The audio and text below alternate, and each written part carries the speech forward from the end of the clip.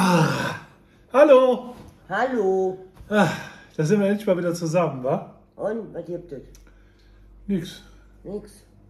Nee. Kennt ihr das? Das ist du. Ja, ja. Ihr sitzt morgens auf der Toilette, ne? Mann. Morgens. Und wollt das Klopapier abmachen und das hängt falsch.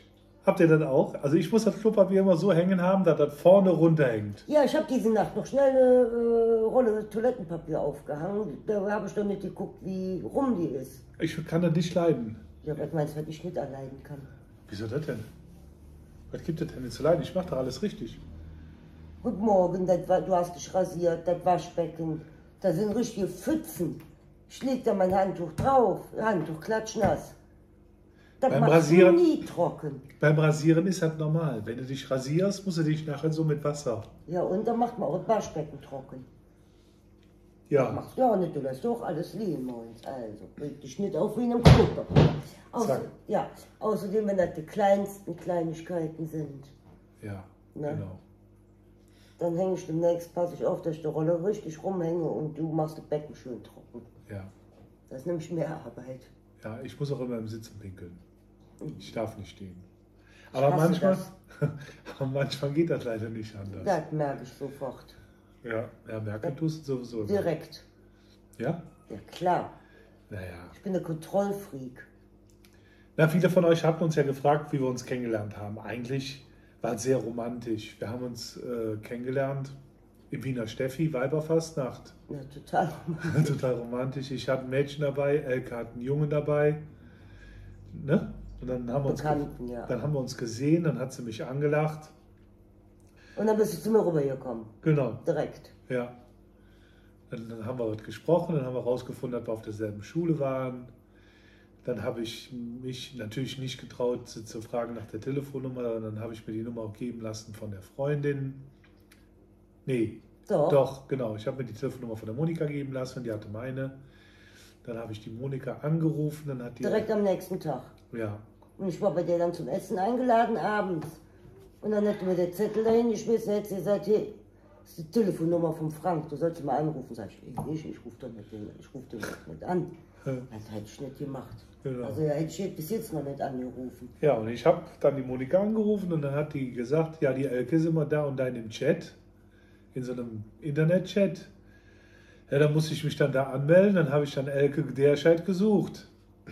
Habe sie auch gefunden und habe sie angeschrieben, ja, und so ist das eigentlich Und entstanden. dann stand da, wie ich abends nach Hause kam, Nachricht von Frankie Boy 333. Da ich, ja, was ist das denn? Wer ist das denn? Ja. Und dann war das der Frank. Ja, und dann haben wir gechattet. Macht keinen Spaß. Also war schon schön. Wir haben doch mal erstmal nur geschrieben. Genau, und dann haben wir dann Und dann irgendwann habe ich gedacht, mit der Telefonnummer, da habe ich erstmal die Telefonnummer gegeben von dem Anschluss, den ich da hatte. Da hatte ich 2 Telefonnummern, einmal für das Handy und einmal, wo du dann auf Festnetz anrufen konntest. Aber das war nicht meine richtige Festnetznummer. weiß ich gar nicht mehr. Aber ich weiß das noch. Und dann hast du erst da angefangen, da habe ich aber die richtige gegeben. Ja, und dann haben wir War mal telefoniert. vorsichtig. Telefoniert bis nachts, bis wir am Telefon eingeschlafen sind. Bis morgens 3, 4 Uhr, ne? Ja. Und dann hat sie gesagt, ich esse jetzt gleich Fischstäbchen. Meine Mama hat Fischstäbchen gemacht. Wie viele isst du denn? Und dann habe ich gesagt, ich würde mir 5 nehmen, ne? Und da hast du gesagt, ich auch. Ich esse auch immer 5. Also so viele Zufälle auf einmal, weißt du? Das ist unglaublich. Ja, Und dann haben wir uns direkt danach das Wochenende getroffen. Dann habe ich ja noch erzählt, dass ich hatte einen Mercedes, eine C-Klasse, ne? Ja, war das. Und der war mir eigentlich immer viel zu groß. und dann habe ich sie gefragt, was ist denn dein Traumauto? Sagt die auch noch ein SLK. Und zufälligerweise fuhren meine Eltern den SLK in Lilla. Und dann habe ich gesagt, ich habe einen SLK. Habe ich gelogen, ja. Ja, Ja. dann kam der Frank mit einem lilanen SLK an, ne? Und Elke, boah, geil. Ja, da habe ich noch nicht da einen Mann mit einem lilanen SLK. Und er kam mir irgendwie komisch vor. So war mir direkt so ein bisschen merkwürdig. Naja. Ja, der war mir auch ein bisschen kleiner, war ich schon aber kräftiger. Und danach hast du gesagt, wenn du mit mir gehst bis Weihnachten Jedes Wochenende weg ist, ne? essen gehst, dann Genau. kriegst du den von mir. Dann tauschen wir die Autos. Oh nein. Und das Und der war immer- gar nicht von ihm. Der war doch gar nicht von mir, der war dann von Papa. Dann bin ich dann das erste Mal zum Papa gegangen, sage ich, Papa, ich brauche dein Auto, wofür? Dann sage ich, ja, ich treffe mich mit der Elke, ich habe dir gesagt, das wäre mein Auto. So, dann hat er mir das Auto gegeben. Beim nächsten Mal treffen habe ich gesagt, Papa, weil die alle gerufen hat, kommst du vorbei? Dann habe ich wieder gesagt, Papa, ich brauche dein Auto. Da sagt er zu mir, du bist ein Arschloch, du kannst ein Mädchen doch nicht von Anfang an belügen. Ja, so, auf jeden Fall bin ich dann von Fussbroichs zu meinen Eltern gefahren. Habe das Auto geholt von meinen Eltern, von Buchheim nach Meerheim zur Elke. Boah, und das hat gedauert, bis der kam. Da habe ich wieder mein Gott, wo könnte der denn her? Wo So, wohnt genau, der, ne? genau. Und dann von Meerheim wieder nach Buchheim nachts, habe das Auto in die Garage gestellt und von Buchheim dann wieder nach Fussbroichs. Ach, das war eine Fahrerei. Weißt du noch, wie ich das erste Mal mit hier war? Die hatte keine Toilettentür. Ach, wie wir uns das erste Mal richtig getroffen, war mal essen. Und dann sagte die, ich muss auf Toilette. Und dann wollte ich da ihren Hintern sehen. Und dann sage ich, ja, dann geh doch da auf Toilette. Nee, gehe ich nicht. So, dann sind wir da gefahren. Da habe ich gesagt, komm, dann zeige ich dir mal meine Bude.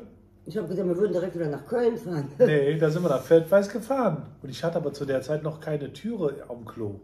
Also, ja, auf jeden Fall. Sie direkt, wo sagt sie, wo ist die Toilette? Wo ist die Toilette? Der da vorne. Und dann sagt die, da ist ja gar keine Tür drin.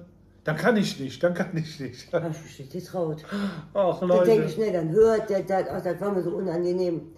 Ne, ja, dann habe ich dann noch eine Cola getrunken, auch noch. So, und dann hat sie dann Und zu ich war mir... immer noch nicht am Klo. Und dann, Da war es auch schon wieder nachts, ne? ja, dann sind wir nach Köln gefahren. Da sagt die zu mir, komm, ich zeig dir Wunderbar, meinen Friseursalon. geplatzt. Ne? Ich zeig dir meinen Friseursalon, nur damit sie auf Toilette gehen Ja, weil konnte. der näher war als wie Meerheim, ne? Ich denke, oh, ich habe ja so, ich habe gedacht, ich platz auseinander, weißt du. Ach, Leute. Und ich kam aus der Nummer nicht mehr raus mit dem SLK. Ich musste mir ständig ein Auto vom Papa leihen. Ach, war das ein Drama. Nee. Naja, zum Schluss habe ich dann doch rausgefunden. Zum Schluss habe ich ihr dann erzählt, weil ich kam aus der Nummer einfach nicht mehr raus. Also Lügen bringt absolut nichts. War zwar so, im Nachhinein ist das eine lustige Story, aber es war anstrengend. Naja. Und die Blumen, die du mir nicht gegeben hast. Ach, dann beim ersten Treffen habe ich Blümchen gekauft. Hier in Fussbroichs habe ich die noch geholt, habe die in den Kofferraum getan. Und dann habe ich mir gedacht, du kannst ja jetzt nicht mit Blumen da hochgehen, zu der das erste Mal, ne? Zu der nach Hause. Und dann habe ich die im Auto liegen lassen, habe ich die nachher am nächsten Tag meiner Mama geschenkt. Aber die Rechnung, die habe ich immer noch. Die hat sie noch, ja. Mhm. Naja. Ich habe die nie gesehen, die Blumen. Nee, die hat sie wirklich nicht gesehen. Na gut, den Rest erzählen wir euch beim nächsten Mal, aber das war schon eine witzige Zeit. Aber schön. Super schön. Und ich wusste genau, das ist sie. Der wollte mich schon nach einer Woche heiraten. Macht es gut. Tschüss.